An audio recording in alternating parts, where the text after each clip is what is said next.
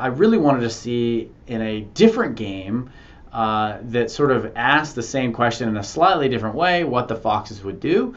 So we came up with a new way to look at a larger population of foxes so that we didn't have to do any kind of exposure for the control line, and then we could really test them with the very same experience. And also, I didn't want to use food because it just ended up, the population of foxes, they are very sensitive and their appetite fluctuates a lot. And so if I could find a game where there was no food involved, that meant I could actually test them not for some kind of food reward as we do in all the other games, but I could actually look at just a social reward. And what would their preference be, and would they use human gestures even when it wasn't for food? So the game was very simple. You can see that the person in this diagram is touching one of the two little toys there, and there was like a little piece of metal that you could touch on each toy, and it would make a sound, kind of a boing boing sound as you touched it, and that would of course potentially attract the attention of a fox who's watching. And when that toy in the beginning, when you touch it, it was out of reach, but then you just would push it within reach of the fox, and then they had the choice of did they want to touch the toy that you touched, or they could touch an identical toy on the other end of the table that you had not touched. We knew from previous experience that they love to play with these toys, and so it gave us a really good opportunity to see which toy would they play with and what was their first choice when you touched one of the two toys. Now we did a control. We also looked at what happens if you don't touch the toy. What happens if a feather touches one of the toys? So this is a non-social, or at least it's a non-human cue. And the question was, would the foxes still be interested in touching the same toy that a feather touched or not? And the results were really interesting because it really mattered which population we looked at. So here is a picture of touching one of the two toys, and you can see the fox watching. And then there's the feather touching one of the two toys, and this is what it would have looked like when we played the games. And here are two populations of foxes, the top being the experimental line and the bottom being the control line. And what we found was that when the experimental population was shown a person touching one of the two toys, they had a very strong preference to touch the same toy that you touch. Whereas if they saw a feather touch the toy, they didn't really choose that toy, they would just choose at chance. And we found the exact opposite in the control line. The control line had no interest in touching a toy that you touched. They were much more interested in touching the toy that the feather touched. So even though these populations are raised on the exact same food in the exact same way, they live together essentially, they have this very different response to human gestures versus a feather, and it can only be explained by the selection for interest and against aggression in the experimental line. So at this point, I was really convinced that we were looking at something that was a real difference between these two populations, and I felt like we had a really good handle on what may have driven not just the change that we see here in the domesticated foxes, that we know what the selection pressure is, but also in our best friend's dogs.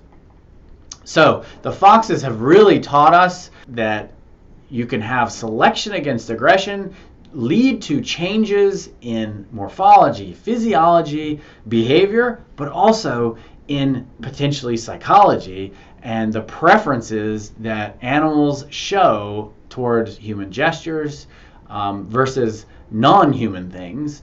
And I think it really helps potentially support the domestication hypothesis, the idea that dogs actually experience something very similar. As early wolves started to evolve into dogs, I don't think it was that humans went, as we talked about earlier in lecture 2, I don't think humans went and said, oh, it isn't a great idea to bring some wolves in and have them together with our kids as we go hunt and gather. I think it was more likely that dogs actually, or I should say early wolves, chose us, that wolves started living close to us, that they started relying on people, and that the only wolves that could do that were the wolves that weren't aggressive, that weren't fearful, were actually interested in people. And what you see with the Belayev fox experiment is when you start selecting a canid to be friendly and interested in people, you end up with a fox like this that has piebald coat, a very high frequency in the population of curly tails, and all sorts of other changes, including being very good at reading human gestures.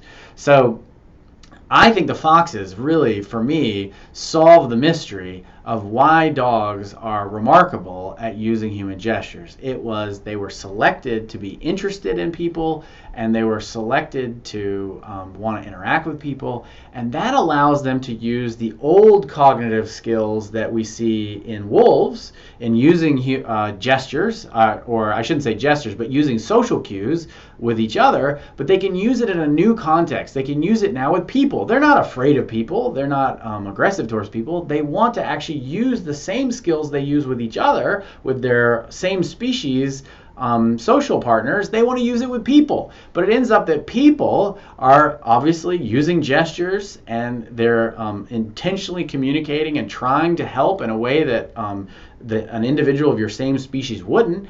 And because you're interested, and then because you're interacting with people, you as a species start to use a new type of communicative behavior and potentially develop an understanding of communicative intention.